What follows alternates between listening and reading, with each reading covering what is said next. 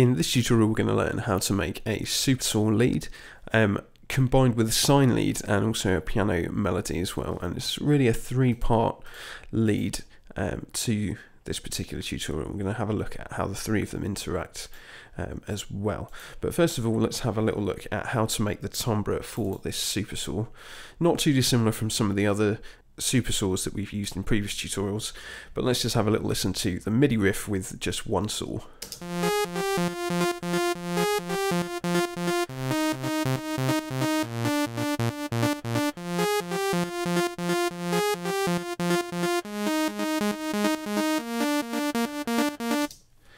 So there's our basic MIDI riff, using root notes from the chords and the melody in the higher octave. So we're just going to grab this V station here and start building the timbre. So we're going to start by changing the ADSR envelope to 0 attack, full decay, 0 sustain, 0 release. We're going to turn on the other saw oscillators, and we're going to detune two of them in opposition at around plus and minus 20 cents. We're going to turn the overdrive up and put a bit of positive filter modulation in, just about 3/4 of the way around that dial. And we'll just use the decay section, just use one part of that ADSR for the mod envelope. And let's have a little listen to that now.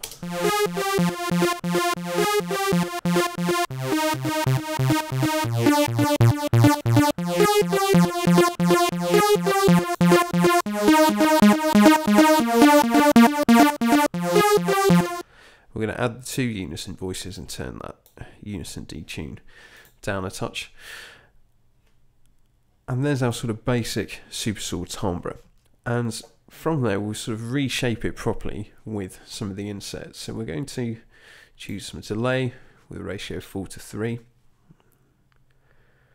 and a sync rate of 1/4. I'm going to turn the feedback up a touch, keep the width really wide, put the time up a touch as well, and turn the level up.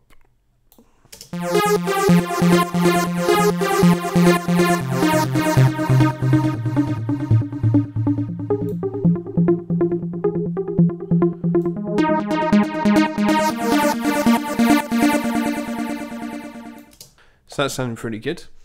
Turn maybe the level down a touch there. Reverb, we'll leave that alone and we'll actually use that as an insert plugin, so we'll have a better one there. We'll take advantage of the better algorithm by the lexicon. We'll add in some chorus.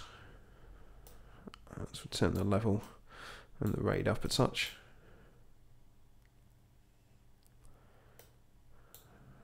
Turn the modulation depth down a touch.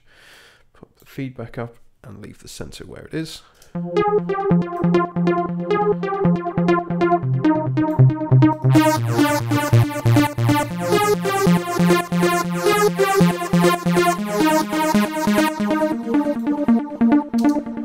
So that's sounding pretty good as well. Next we're going to ramp up the distortion, the inbuilt overdrive plugin in here. To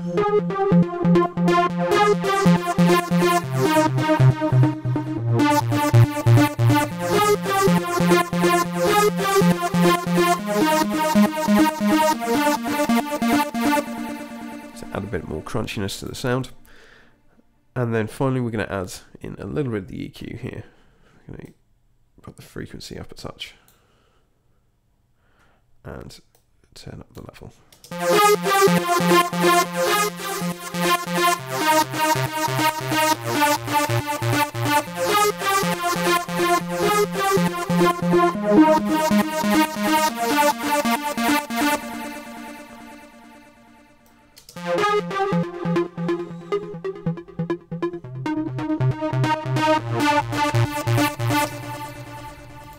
Pull that distortion in a touch as well.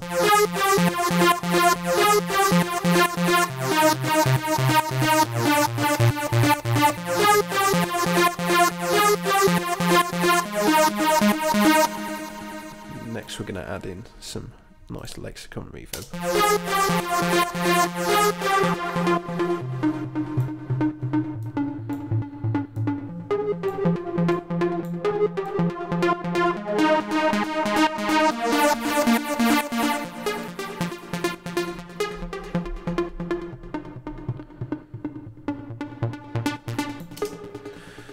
And we can hear there, as we change the decay rate of the ADSR for the amplitude envelope and the filter, we can really shape and morph that sound for it to a kind of typical trance supersaw type sound.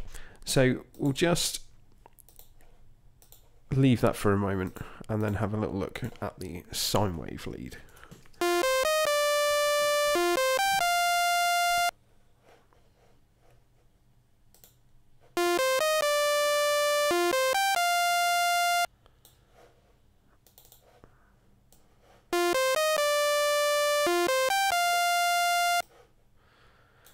So there's our basic sort of melody, and we're going to just change this oscillator over to a sine wave.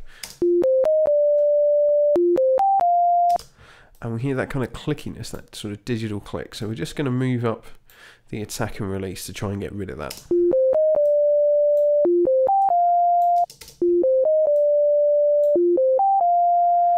It's a bit smoother there. I sometimes get those digital clicks and pops with different synthesizer manufacturers with having the ADSR too quick at the attack and too quick at the release level. So there's nothing else we really need to do on there. There's no unison, no filtering, no distortion, or any sort of modulation routings to the sound at all. It really is a very, very basic sine wave sound that we're going to use. So next we're going to add in a touch of chorus to that sound. Just to slightly detune it, just to give it a bit of a shimmering quality. And then we're going to use some ping pong delay from the line 6, but any sort of delay, any sort of stereo based delay will work quite well. If you've got a ping pong mode, all the better.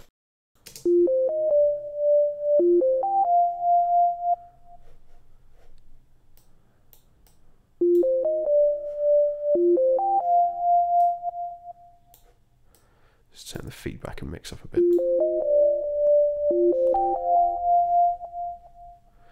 And then we're going to use some reverb from this lexicon.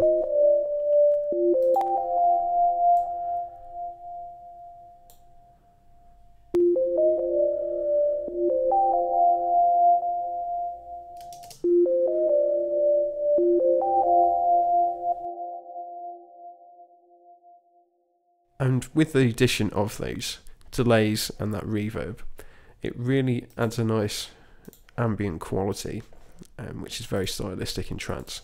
So we've now got the sine lead set up as we want, and the supersaw as well.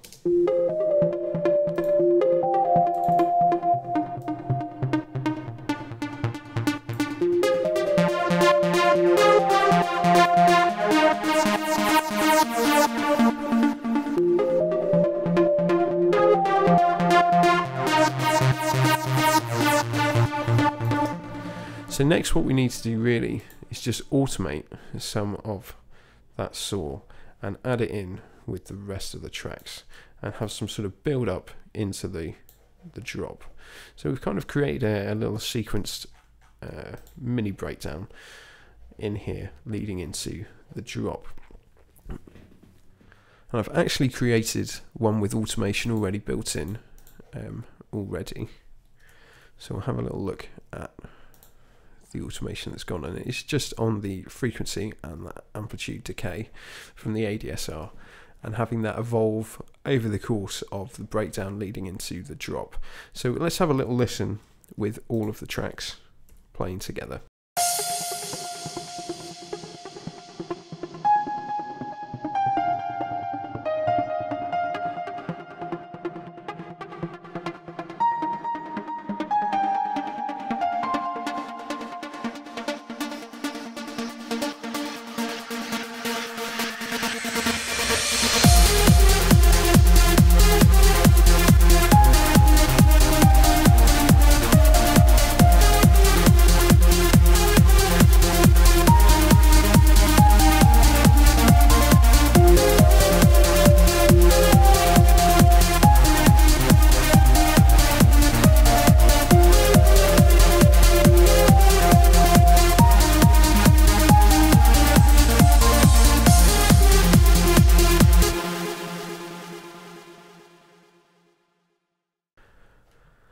And let's just have a little listen in more detail between the piano, the sine wave, and the supersaw. So these three constituent parts make up the lead melody, and they're all kind of quite important and intrinsic. You could see them as secondary ideas, but they kind of interlink and overlap quite nicely. That makes them a bit more connected in the sense that they are all necessary. If you took one of them away, it doesn't feel quite as powerful. So let's just have another little listen at the leads together in isolation.